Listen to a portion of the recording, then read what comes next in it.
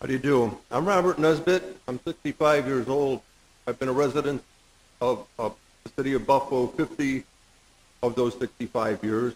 I've been familiar with marijuana and its effect on society, others, and myself for 45 of those years. I was arrested 3 times within the first use when I was 19 and 20, and that record slowed my life down quite a bit. I think there's many people have told me I've been an asset to my neighborhood. I've owned my house for 25 years, and my particular area near Schiller Park, my street, probably a better street than others because I'm very active. And my point is that marijuana does not stop you from being a good citizen.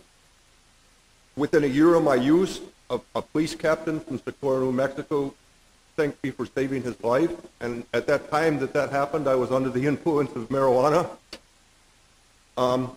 Decriminalization is so important because you start most people who are naive enough to get caught with it and are going to be young. I was young. And you interrupt their life very early over something that can be rather inconsequential.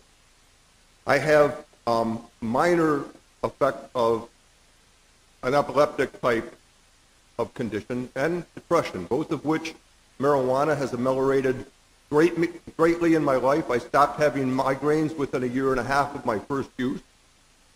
And I just want to say, please, anything you can do to decriminalize it or to not interrupt someone's life and allow them to be a full citizen, please do that help.